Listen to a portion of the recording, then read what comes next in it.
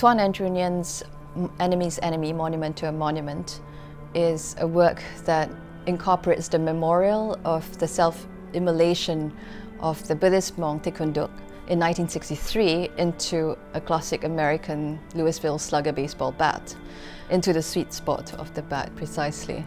The work references a historical moment in Vietnam where, under the government then, there was repression of the Buddhist community, and so the monk felt the need to protest against this, and he self-immolated in public.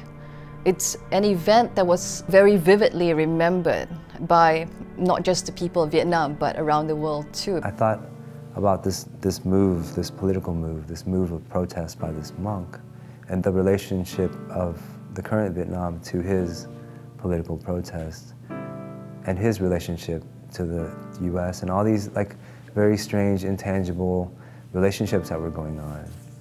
You know, you experience history through hearing about it and through watching films and through reading books, and then you experience it through being told, and then you experience it through living it. And all of these kind of get like merged into one like very kind of surreal experience. I thought it would be really interesting to make a monument to a monument and incorporate what wasn't left behind, which is American baseball. The newspaper posted the winning entry of the monument, and I wanted to kind of take that design of this monument and place it onto the bat and have that redefine this object, this baseball bat, and kind of take the strength of the baseball bat away.